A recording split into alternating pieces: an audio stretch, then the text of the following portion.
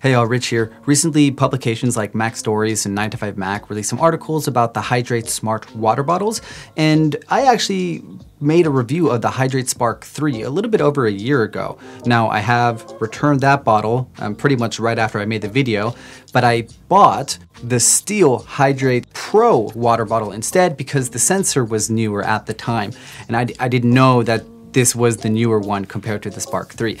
Anyways, so now here I am, no ads, no sponsors still, but this is my take on the Hidrate smart water bottles, which I have two now. 1 year later, how this one held up over use, and then a small comparison with the larger but non-insulated, also Pro water bottle. So let's jump into this. First up, why do I use this bottle when there are plenty of cheaper methods for tracking your water? Basically, before I got this, I was manually tracking it with an NFC sticker at the bottom of my bottle, which you would just tap your phone onto, and also using Siri shortcuts. So I could just use, my voice or like Spotlight to quickly log the water that way. But I was doing that a lot, and a few seconds here and there doesn't seem like a lot, but I bet you I'm saving minutes, maybe even hours by the end of the year with the smart water bottle. So that's pretty much the only reason for why. If you're not willing to spend the money on it, then, just click off the video. It's not for you, right? But if you're interested in the bottle, keep watching because I got some things to say after a year of using the bottle. So let me first answer the question of what has changed in the last year. Nothing really has changed. The bottle is still as ugly, in my opinion, as it was. They're very tall and very narrow, so functionality-wise, they're also easier to tip over. But pretty much with the bottles, nothing has changed, not even from the steel to the non-insulated version, besides the fact that the volume is larger. So yeah. But in the app, there are a couple changes, but I'll get to that in a moment. You can check out the chapter markers below if you want to skip ahead to that section of the video. So the first thing that I tested, obviously, because I had this sneaking suspicion that the accuracy of the tracking puck was declining over time, but that is not the case at all. You can see here that it was tracking 616 through 621 milliliters on 4 tries with the Steel Pro, and that was with the same volume of water. Now, I could have lost a few milliliters on, drops, but I don't think that was the case. On the other side, the brand new 710 milliliter bottle, that each time logged 710, 710, 710, and 710 in the video that I shot. So I don't know what's going on there, if it has something to do maybe with like interference on the steel is probably aluminum, and the puck, or maybe the plastic version with the puck is just better. I'm not sure what's going on, but to be honest, what is a couple milliliters here and there? By the end of the year, you're only at probably a couple glasses of lost water tracked. I don't think it's enough for anyone to be like, oh, that's detrimental that I didn't get that extra glass of water this year for my health, so.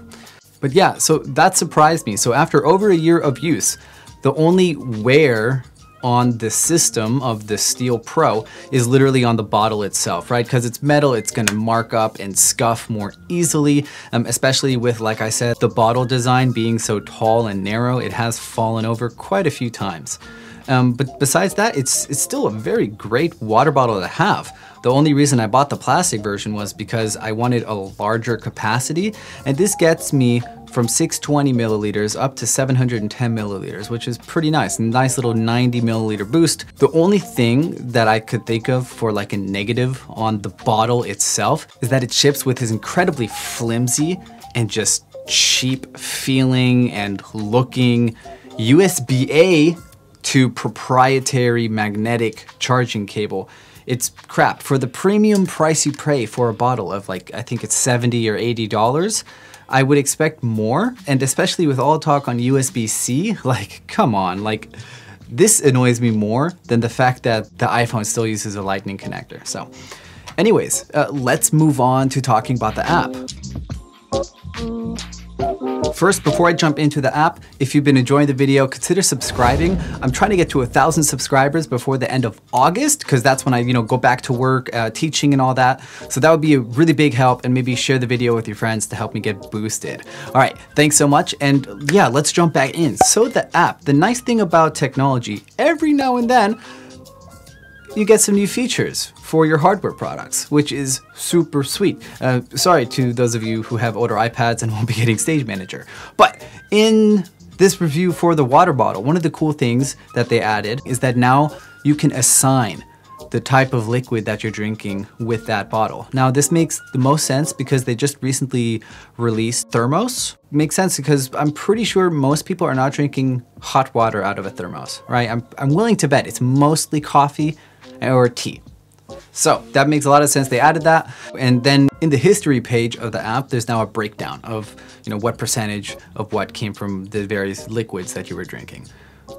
Now, it should be noted, you can't put in a custom liquid. You are limited to water, coffee, tea, or their like electrolyte water flavor adder thing, which I have not tried. But yeah, it's a pretty cool feature that they added. Now, interestingly enough, it is free. And I say that because a few months ago, actually, they added the feature where you could change the color of your water bottle to any colorway you wanted. So right now, when you buy the Pro bottle, it comes with I think it's 8 different presets. You can see them here. And luckily, in my opinion, luckily, they cover my interests. So I use the red one for the coffee bottle and the purple one, purple is currently my favorite color, if you haven't figured that out, for the water bottle.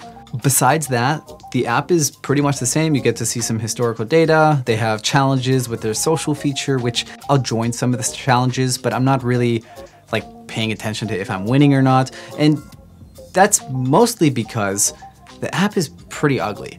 So that brings me to my next point. After over a year of using the Steel Pro and now having a second water bottle from the company, I have some thoughts I'd like to share with how I think they could do even better. So tech geeks like tech, obviously, but we also like conscious tech. Now, what I mean by that, take all the smart home accessories, for instance. You could just go out there and buy any smart home thing you want, like some Nest stuff, some Aqara stuff, some Eve stuff, and then you use all the apps that you have to use individually for them. That would be like the amateur tech enthusiast, right?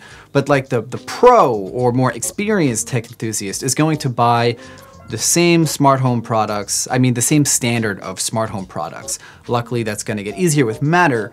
So what is my point with regards to Hidrate, right? So they have this great, accurate, smart water bottle tracking your water intake to the health app, luckily as well. So for the basic consumer or even health advocate or health influencer, health enthusiast or health conscious consumer, they have a great product.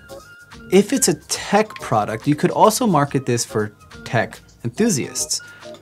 The thing is, there are some downsides to the experience, the overall experience, that would maybe keep some tech enthusiasts from joining. So at the price point of being $70 or $80 for the bottle, in the articles from Mac Stories and 9to5 Mac, a comment that was kind of coming up over and over again was the price point of the bottle, saying it's not worth it.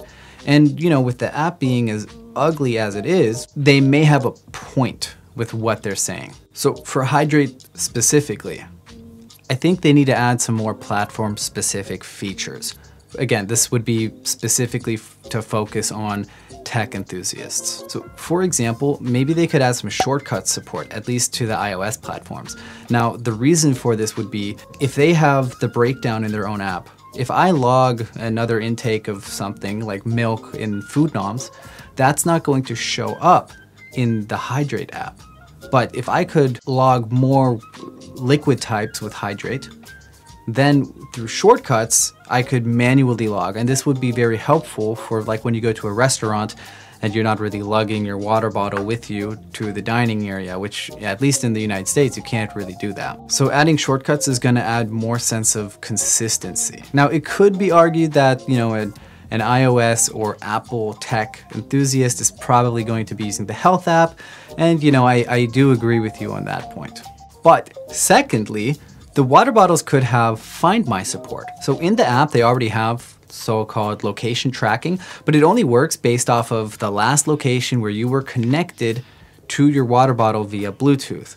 That doesn't help though if the water bottle gets moved or anything like that.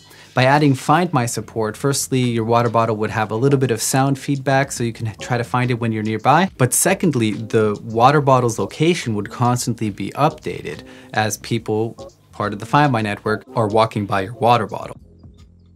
That's it for my, thoughts and opinions 1 year later review of the Hidrate Smart water bottles. Let me know down in the comments below what you think. Do you own one? Are you planning on picking one up? I'd be interested to know and have a discussion with you. Again, I'm trying to get to 1,000 subscribers before the end of August, so consider subscribing and sharing my video with your friends and family and all of that. Wazza! I don't know what that is. Anyways, if you stuck around, smash that like button. Thanks again. Rich Aesthetic, out.